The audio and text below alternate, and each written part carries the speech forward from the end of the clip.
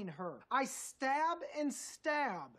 I love stabbing. Sounds like you like stabbing. After all the stabbing... It's repetitive. I'd wash my hands in her dark red blood. Listen to that detail. This man is psychotic. It's fiction. There's no such thing as a GIMP costume. Oh, GIMP costumes are real. I've seen me in one before. I just don't think you should be in a room with this creep twice a week. It is not safe. Are you worried about me, Miller? Yeah, I'm a little worried about you.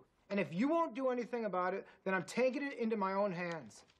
I'm doing a little investigation. Investigating? Please, you're just gonna Google his name. I am way beyond that. You're typing his name into Google. We can all see the screen. This is a private investigation! I wanted to talk to you about the regrettable contact between Cece's, her down there, and my part. You practically shish kebabbed her. Is this something I should apologize for? Just let it go, man. You pogoed her. I'm sorry, what did you say, pogo? I didn't, Heard pogo. What is that? Look, Winston, fine. It's what we call what you did this morning, okay?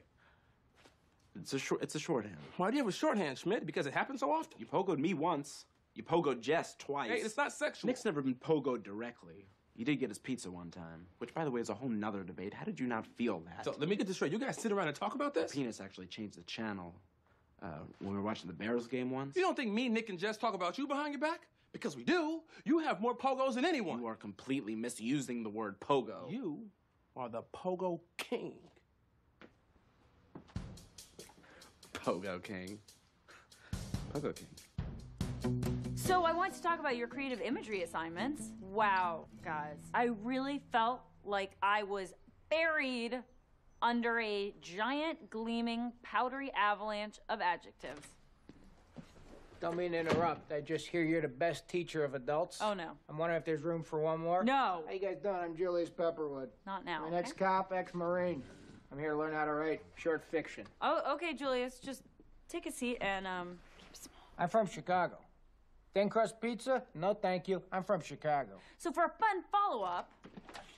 Sorry I'm late. No problem, Edgar. We're just going over our descriptive imagery. I'm sorry, dear. I can't hear you. Mr. Pepperwood. I'm gonna move closer if you don't mind. No, you don't have to go. Stay over there. How you doing, pal? I'm Julius Pepperwood.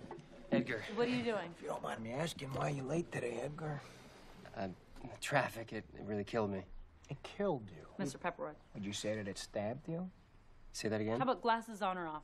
Teach, if I keep them on, am I a bad boy? Hey. All right, honey, I'll take them off. Whoa. That's a whole different lens to see that blue dress.